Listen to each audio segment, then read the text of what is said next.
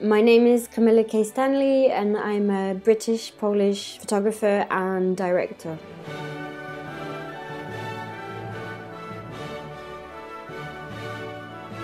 Declaring Independence is a series questioning and piecing together European identity via portraits shot in the 27 member states of the EU. Initially, Declaring Independence began as a response to Brexit.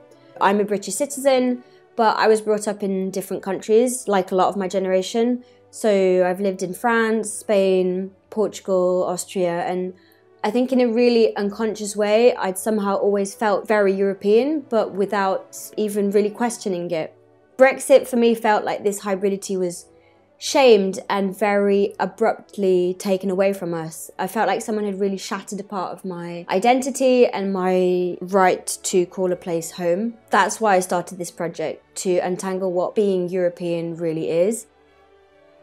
When Britain voted to leave the EU, far-right politicians celebrated it as Britain's Independence Day. So that's why I chose the title Declaring Independence, to steal this phraseology and repurpose it. I guess for me, independence is the opposite of closing borders. Like, independence is the freedom to go out and write our own alternative narrative, kind of breaking away from the rhetoric of governments and institutions.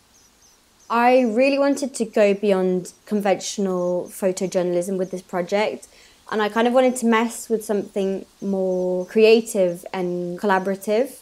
So in each country I meet locals. I'm interested in people from different ethnicities, social backgrounds, different age groups, those who are often underrepresented by mainstream channels, so women, the queer community, racial and religious minorities, people with disabilities, elderly citizens. I really try and incorporate the diversity around us and looking for more alternative opinions on the topic.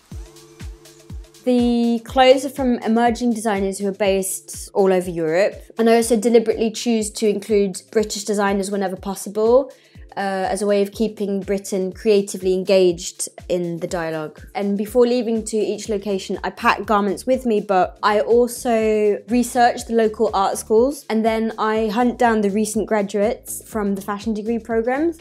I feel that works really well because when you graduate, your work as a designer is particularly subversive and independent, and so I love delving into that sort of scene. So you end up with people picking outfits that have come from different countries and cultures and creating really surprising juxtapositions.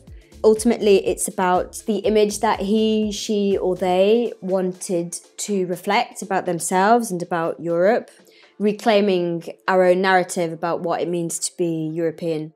So basically, this is a hybrid project. It's really at the intersection between social documentary and a fashion editorial. This is a picture of Anaïs. She is an oyster farmer in a small town in the south of France where I actually grew up.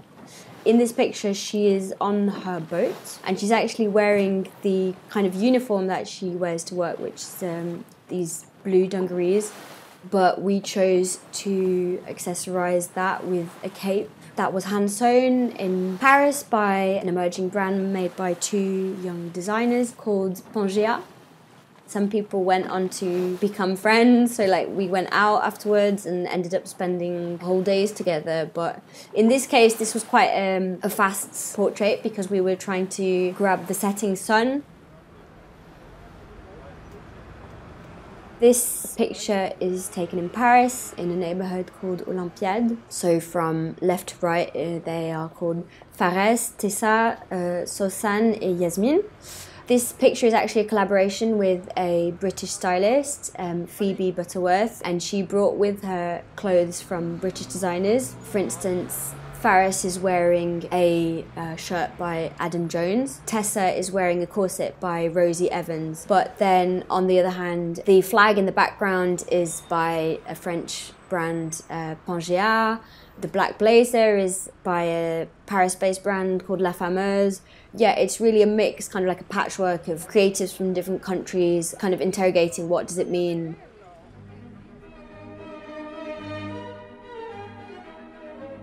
This is a portrait of Luma, who is a non-binary person in Vienna, in Austria.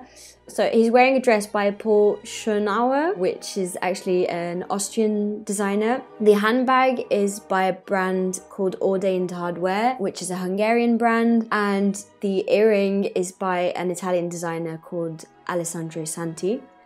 Austria and Vienna obviously has this really grandiose kind of imperialist past. So we decided to shoot this portrait in front of some like really old ornate fountains in the center of Vienna and kind of deconstruct this whole imagery of very grandiose architecture, setting against a more alternative and kind of punk underground scene, which Luma kind of embodies really well as a person. When we shot this portrait, we were interrupted. Homophobic passers-by and started shouting abuse at us because essentially we were taking pictures of somebody with a masculine appearance wearing a very flamboyant silver dress. Still to this day, the way we dress and the image we try to give of ourselves really is very deranging to a large part of the population. That's what I'm trying to do also with this sort of imagery, to give people the freedom to choose how they want to be shown and what they want to wear.